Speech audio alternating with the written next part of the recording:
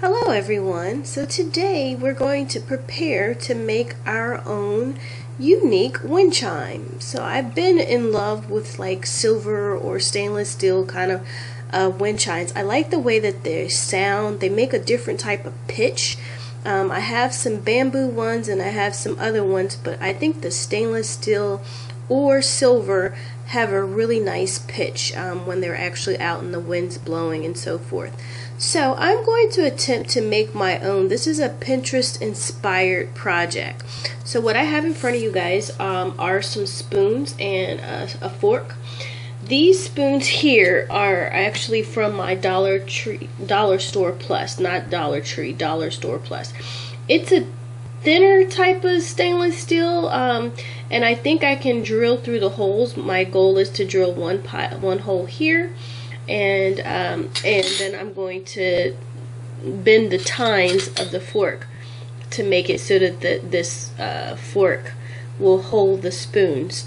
So this one is a spoon that I actually got from the Dollar Tree. It's bigger, first of all, which I do like, but it's thicker, which I don't like because it's going to be harder for me to drill through with my drill. So I am not going to use this one unless I wanted to wrap the actual wire around the stem or the handle of the spoon. But then I don't think the longevity of it being wrapped around the handle would be as strong as actually drilling a hole within the spoon and making an actual hole so that I can make a little hook there. So anyway, I just wanted to share this first phase of this project, and I will share the next. So it's a little noisy out here, so excuse the noise, but I have all the spoons here. What I did was I took a little screw, which I have right here, and I hammered it in with my hammer. That's right here. Into the back, just a little bit to make a little pilot like kind of hole, so that way my drill wouldn't be sliding every which way as I'm trying to drill. I would recommend for each of you guys to maybe wrap this in some type of tape, masking tape or something like that, and also have a block underneath. I used brick to actually make the pilot hole because I knew my thing wouldn't, my spoon wouldn't move around.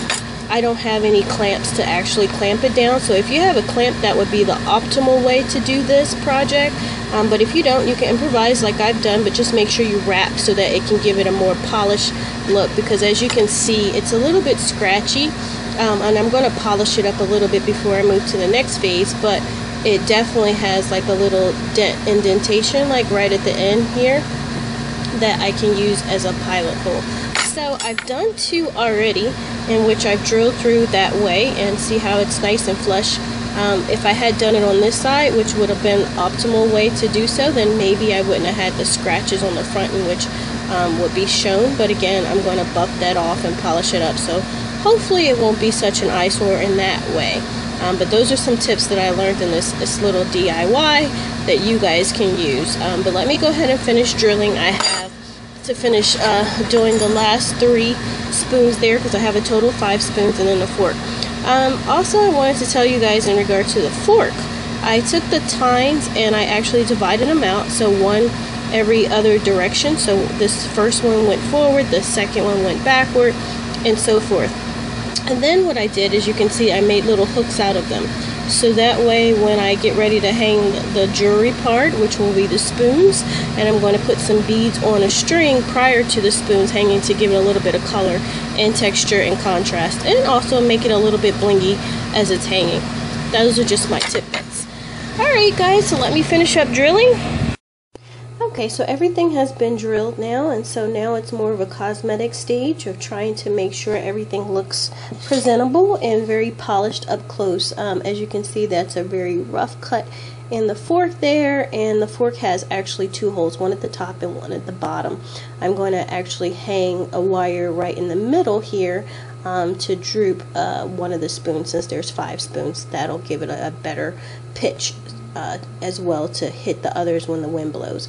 And then this is the one at the top. It's not centered all the way. What I would recommend is to take like maybe permanent marker and do a dot before you hammer in with a nail, and that will help with you centering in your drilling for your holes. But again, this is a first shot, so you live, you learn, and that's why I'm sharing these tidbits with you guys so that you guys can make yours a little bit more professional. So these are the holes for the spoons. As you can see, again, it has some little rough markings from being hit on the brick to do like my pilot holes, but overall it doesn't look too bad.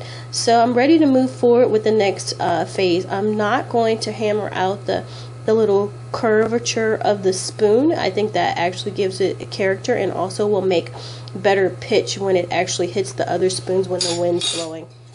But I did hammer out the little curvature of the fork here, so that is flat. Okay, so looking forward to getting the beads together and the wire together and putting this together as the final piece. Oh, let me tell you about the bit I used as well. This is the bit that I bought. I bought this bit a while ago to drill through some ceramic pots, but it seems to work really well to drill through the silver. It's a slow process, so it takes you about 60, maybe 120 seconds per drilling of each spoon with this bit. And I did use water. I poured water over the spoon so that to stop the friction and also allow the drill bit not to overheat, because one of them was starting to get so hot it almost burnt my fingers. So that's a tidbit, to use some oil or some type of water, or oil or water as a friction reducer when drilling. Okay, so let me get everything together for the next step and I'll be back. Here's the finished Windchime. So basically I just have it here on a temporary hook so I can share it with you guys. I'm going to come in close so you guys can see all the details. So what I have here is the actual fork hook, and I used a little ring hook. I don't know what this hook is actually called, but it's like what you get on your key rings. So I had a couple of extra of those, so I decided to go ahead and thread that through the fork hook there. And so as we move down through the fork, you can see that I have the middle hole here drilled through, and I have a wire that I've inserted so that it can give it a fifth hook. And the fifth hook contains the actual blue beads, and these beads are actually some craft beads that I had from a prior project, so I recycled and reused for this particular project, and I think it's really cute. I did a variation of the colors to give it a little bit of pizzazz, and then I decided to go ahead and thread it. So this is one wire, and this is galvanized wire that I threaded through here. So what I did was I pre-beaded all of the wires prior to putting them on the actual fork. And then I just folded everything over with my tools and made sure I twisted it in. So once I hooked this one on, I had pre-beaded this hook first, and then I hooked the wire to that hook. And then once I had the beads on there, then I just went ahead and folded the beads onto the fork with the wire hook, which is a galvanized wire again. And so then that's basically how each are assembled. So then you can see that the fork here, I did file down all of the damage from actually hammering when I did the little pilot drilling to make sure that I had a drill hole there, so it's nice and smooth. You really can't tell. So this is what everything looks like. And then I did a variation of colors. So I did red for 2, the middle one is blue and white, and then the others are purple and white. So yeah, I think that pretty much covers everything. And as far as the wires go of the fork tines, I folded them over there, and so each has a hook, so that gives you a better detail. Once I have it hanging outside, I'll put some pictures at the end. But this project was very, very reasonable. It cost me $3 in actual supplies of the forks. So I got them 2 for $1, so I got 6, so that was $3.